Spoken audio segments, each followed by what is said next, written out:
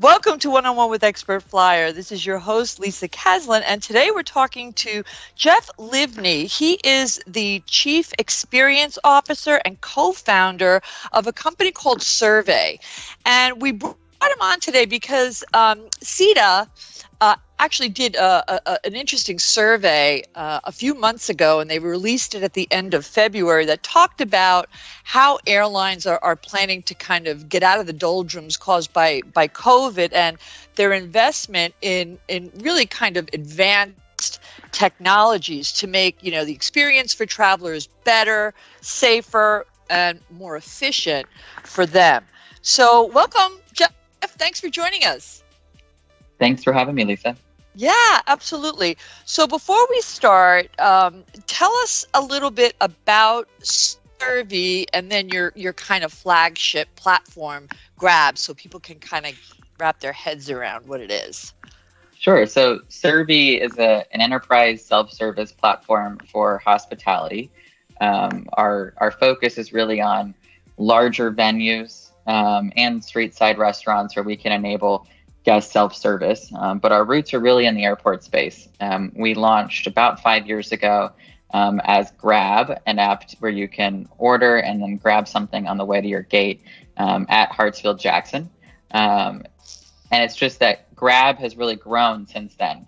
We've added a lot of new features and capabilities, some different products over the years geared more towards airports and airlines, and different ways of enabling self-service. And so hence the name change and expansion into Servy. The Grab Airport Marketplace is still our largest product and a big focus of the company in creating this ecosystem across airports where we can link all of the different stakeholders, so that the different restaurants and retailers together with customers through a variety of different digital channels in partnership with our airport partners. So has since COVID began, how did that affect your business? Did it increase the desire of these various companies to partner with you, or not so much? Yeah, I mean, it's a great question. So when COVID first hit, I mean, everything came to a grinding halt for a month or two there, right? All of the restaurants and stores shut down, and everything was really in sort of recovery mode at that point. What we then saw was a very profound interest by the industry in adopting this type of technology much more holistically than we'd ever seen before, as airports started to realize that they needed to reduce touch points wherever possible for the restoration of confidence in travel, and the airport experience. A lot of surveys were coming out that guests were viewing concessions as high touch areas. So there's been a really marked, investment by the industry in enabling, these sort of touchless or contactless ways to order and pay, reducing touch points and kind of, separating spaces between the guests and the employees in the airport. So since then, I mean, we've really seen a huge improvement. We've also seen is that airports now are much more interested in being part of the solution. Pre-COVID, airports are really interested, but given the sort of municipality-run aspect in the U.S., many couldn't quite find a way to work with us. They'd say, well, go work with the restaurants and retailers. You've got our permission, but we don't really need to work together. But it's a really diverse and, industry of a lot of different players.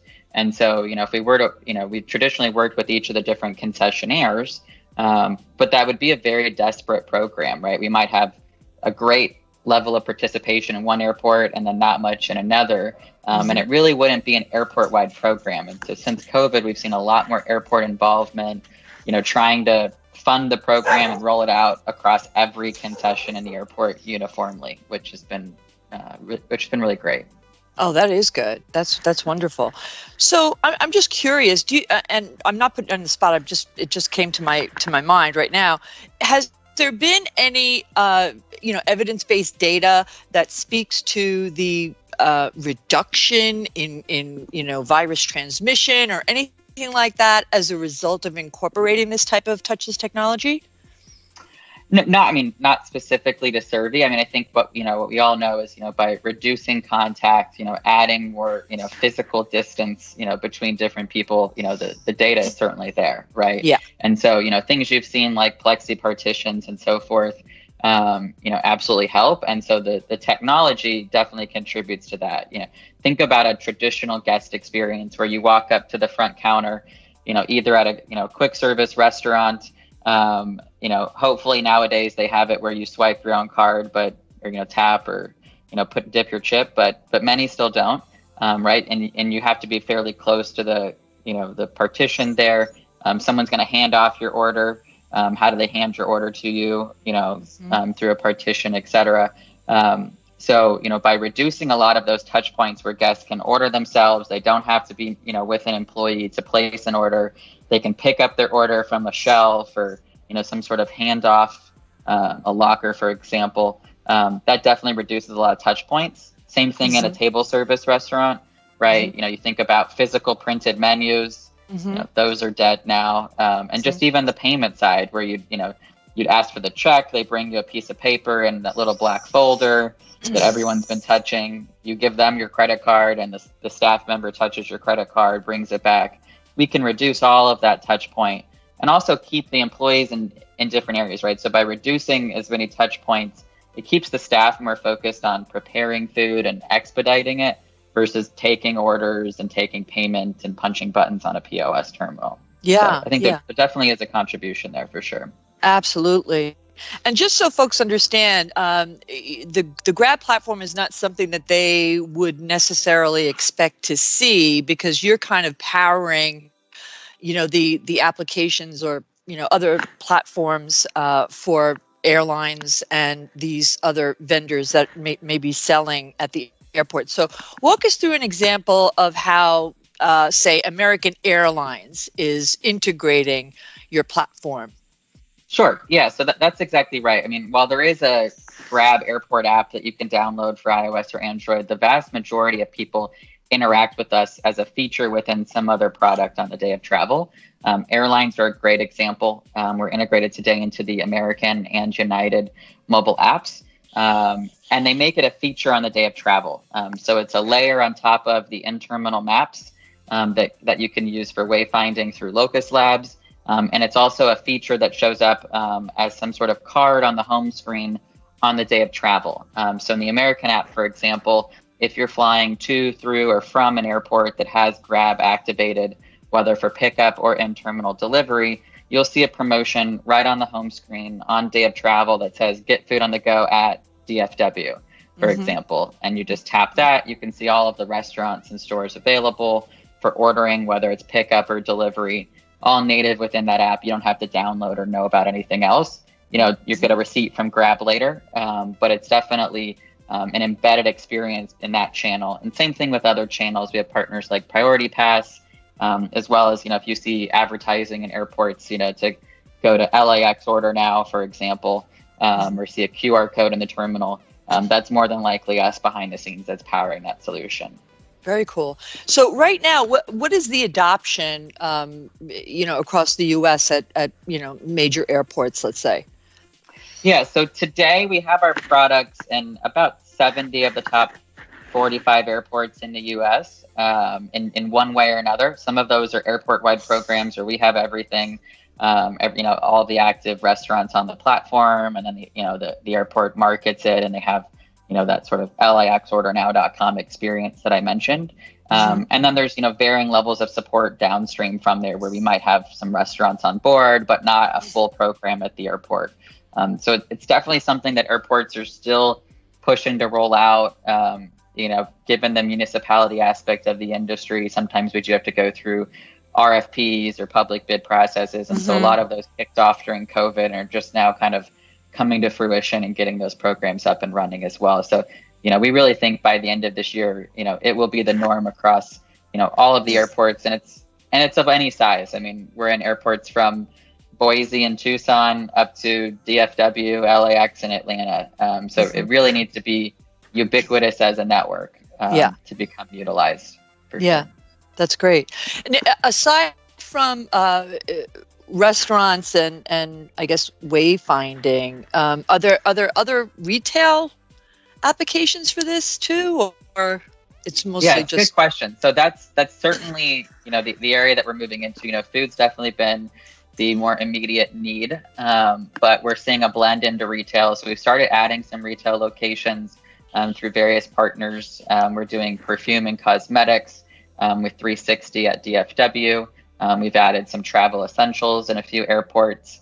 And so we are starting to dip our toes into that space a bit and learn, right? There's different types of retail, whether it's more of your convenience or your specialty brands, duty free, et cetera. So we're starting to expand into those realms. We've also started selling, say, day passes for the club, certain places. So, the idea is really, any of the commercial opportunities that are in the airport, whether it's food, retail, services, gaming, et cetera, should be available in a common platform.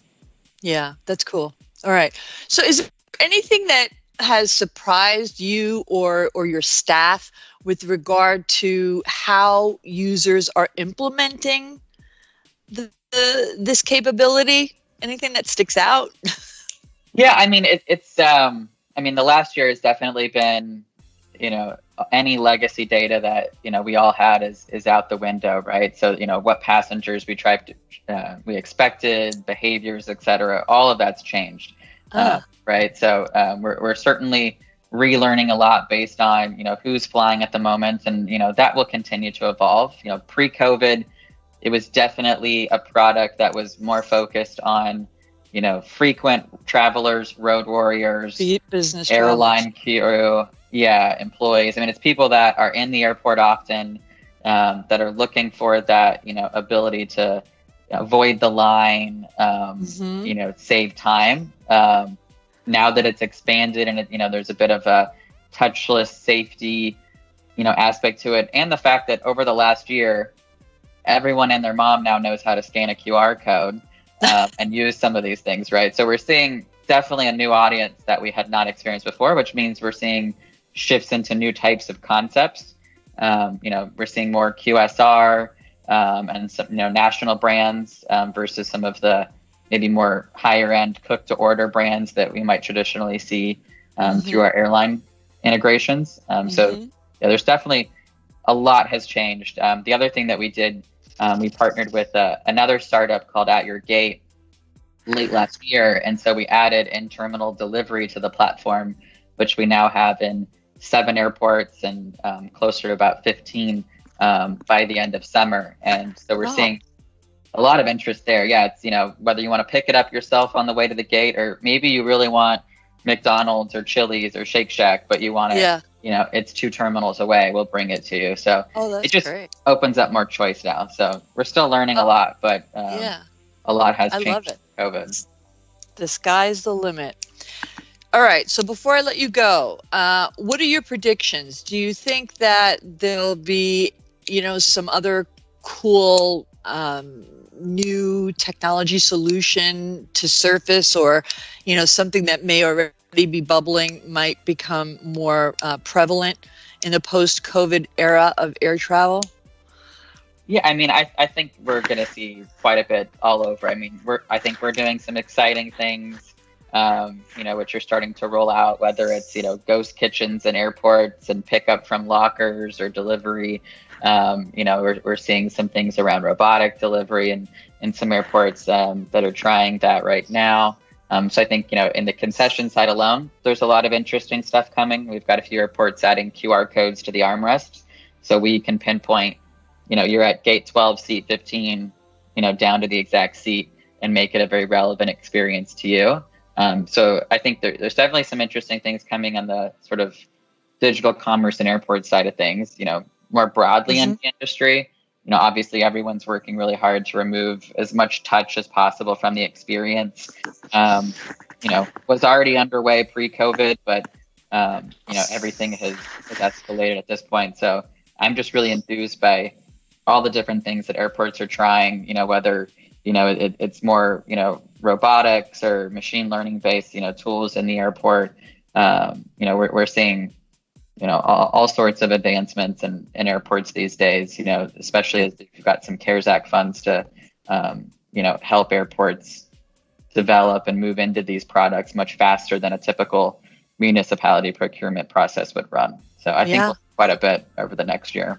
Good. It's exciting stuff. Okay, so if folks want to learn more about Servy or the Grab platform, where should they go?